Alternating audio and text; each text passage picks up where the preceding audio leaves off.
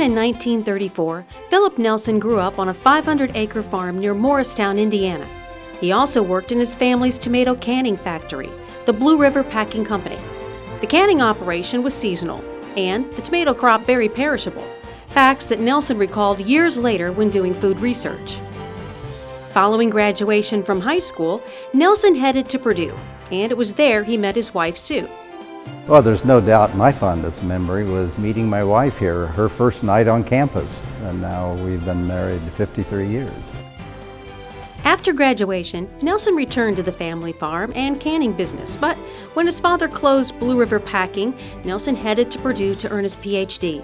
This led to a 46-year career at the university, where he eventually became the founder of Purdue's Department of Food Science. Food science is new to Purdue.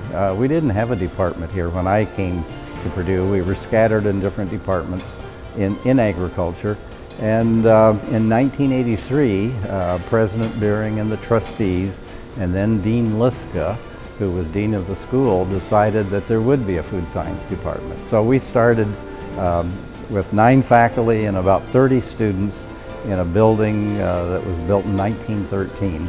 So I was named department head, and we began working with industry, alums, building our department, and now we're one of the larger food science departments in the country, and of course have a building that's very new to us. Even though it's probably 10 years old now, it still seems new.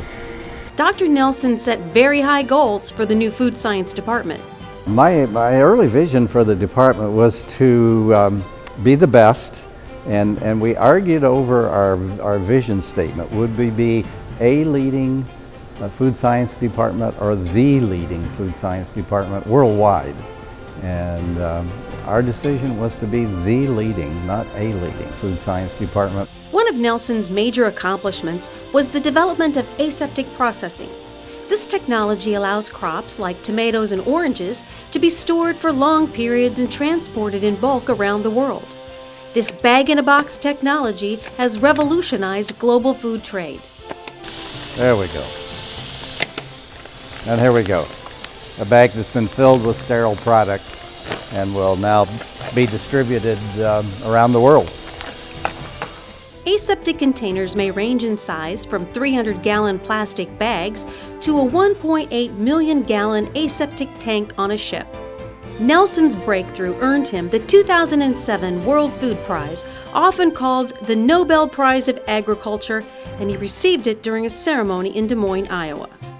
I'm very appreciative of this award, but it also makes an obligation, because now you feel like that you have this opportunity to make a difference, a bigger difference. And so I'm not ready to retire quite yet, so I'm still out there knocking on doors.